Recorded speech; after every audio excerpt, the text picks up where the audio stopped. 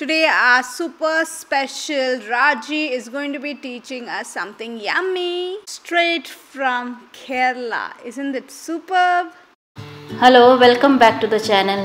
Now this is like a rice gruel, but unlike a rice gruel, you don't have the kanji in which the rice is cooked. We take the cooked rice, soak it in some water overnight and have it with this delicious chutney and some buttermilk in which some masalas are put.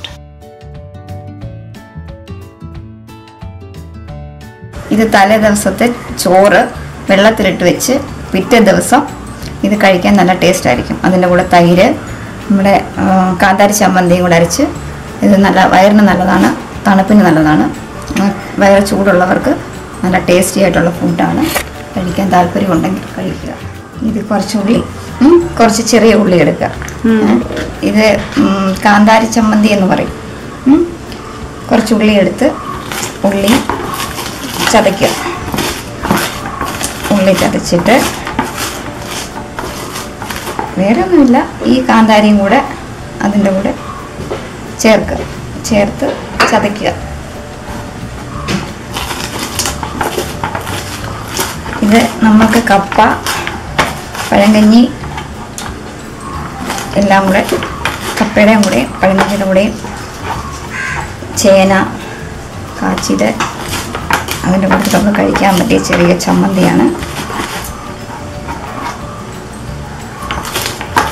ചതച്ചെടുത്തതിന് ശേഷം ഇതിൽ കുറച്ച് വെളിച്ചെണ്ണയും കൂടെ ചേർത്ത്, വെളിച്ചെണ്ണയും ഉപ്പും കൂടെ ചേർത്ത് കഴിക്കാം. പഴങ്കഞ്ഞി എന്ന് പറയുമ്പോൾ തലേ ദിവസത്തെ ചോറ് വെള്ളം ഒഴിച്ചിട്ടിരുന്ന് ഇത് പിറ്റേ ദിവസം എടുത്ത് കുറച്ച് മോരും ചമ്മന്തി ചേർത്ത് കഴിക്കുകയാണെങ്കിൽ നല്ല ടേസ്റ്റ് ആയിരിക്കും. ഇപ്പം എന്താ ചെയ്യണം?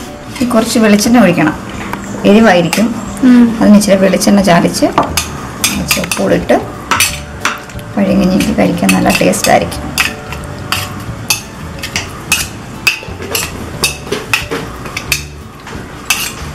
ഇതെന്താ ഈ റൈസ്? പഴങ്കഞ്ഞി. പഴങ്കഞ്ഞിക്ക്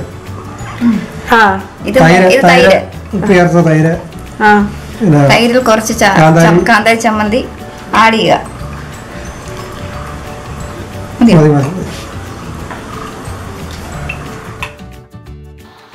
So this is how you have it. It's like a porridge. You pour it into a bowl and then you can add your chutney and the curd mixture.